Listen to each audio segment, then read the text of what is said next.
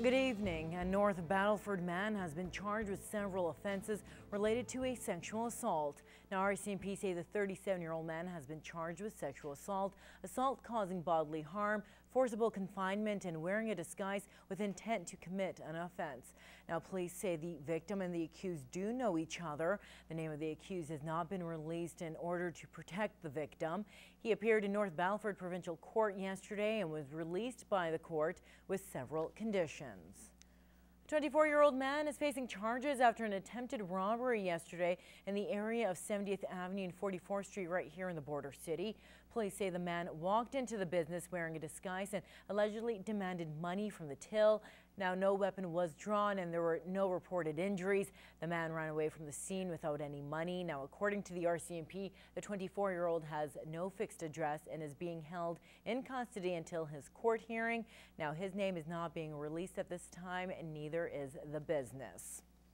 While it's election day here in the border city, residents will choose who will become the next mayor, as well as the 7th board member of the Lloydminster Catholic School Board. And if you haven't voted yet, there's still time. Now, for everyone living in the city north of 44th Street, your voting station is the Anglican Church Hall at 4709 49th Street. Now, the Service Sports Center is catering to those that live south of 44th. To vote, you must have lived in the city for the last 6 months and have a valid form of photo ID. Now, polls will close at 8 p.m. and tune in tonight to Newcap News, where we will have the latest on the election results.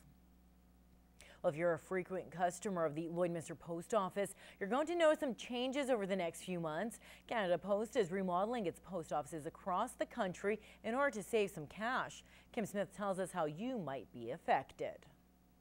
Why would you do this? Why would you turn away business when you're trying to run a business? Letter carrier and president of the local postal union, Luke Barron, is concerned about changes coming to the Lloydminster Post Office.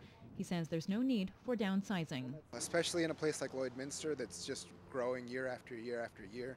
We have more residents, we have more businesses. Canada Post is planning on revamping the post office so products will now be behind the counter. People will still get the same services. A lot of the products will be in the back, so when our employees are working and there's no customers coming in, they can do other things in the back without display stuff being unattended. For a company with a troubled business model, Canada Post says the cost-cutting measure makes sense. Less and less people are coming into our facilities to buy the products. We know that the letter mail is in a steep decline. But the postal union says that's not the case for all offices. Luke Barron says the one in Lloydminster is very busy. We get lineups out to the door on a regular basis, and cutting that window of opportunity to actually be served by somebody in half is going to make those lineups a lot longer. This is the postcard that was sent to some homes and businesses in Lloydminster from the union, showing what their post office might look like if it's downsized. All the businesses are putting their best effort in to make downtown be a nice place to come and walk around, and then everywhere else around us is growing, and yet the post office is going to be shrinking. Canada Post says no employees will be losing their jobs over this, but they might be asked to change positions. There may be some less requirement for staff, but they'll be given other jobs within our company. The new look will take effect within the next few months. Kim Smith, Newcap News. The Border City Petting Zoo is asking for the public's help in locating a stolen baby lemur. The incident happened yesterday when the owners left to do errands in the city. Anna Stanslau reports. I was up several times in the middle of the night to come see if it had returned or any signs of anything.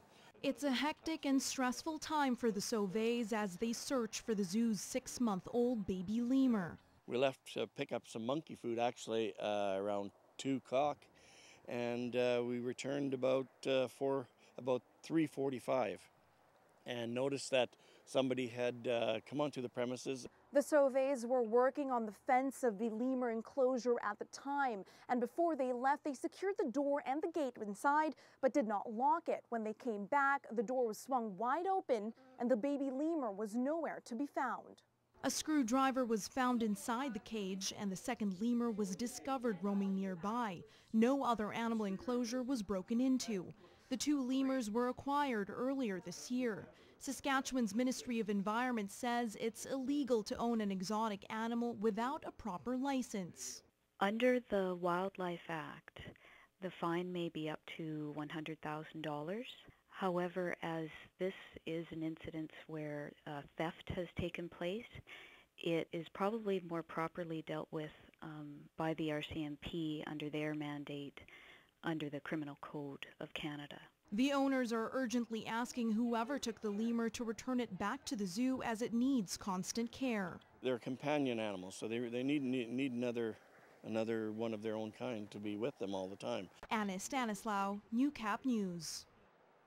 All right, of course, if you have any information on this case, you're asked to contact Lloydminster RCMP at 306-825-6350. So very unfortunate, but very unusual theft to go in and take a lemur. So definitely want to reunite her with her sister. So you know her sister is going to feel the effects of this as well.